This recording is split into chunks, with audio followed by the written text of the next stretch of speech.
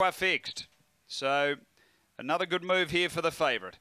Racing, Shanakwa steps well. Slowly out as Outlaw Greg. A cop little bump after the start. Shanakwa drop back to third last. She Rocks finds the lead. Out by 3 to the back over Summer Lad and 3 away Tags. Then came Shanakwa. 3 back Outlaw Greg and Bungaloo Lucy down the back. But She Rocks clear. Out by 5 or 6 on Summer Lad. 3 away next. Then we've got Tags and they were followed dead next as they race to the turn by Shanakwa. But I tell you what, it's all She Rocks. A mile in front turning from Summer Lad. She Rocks walked in, won it by about 8 lengths.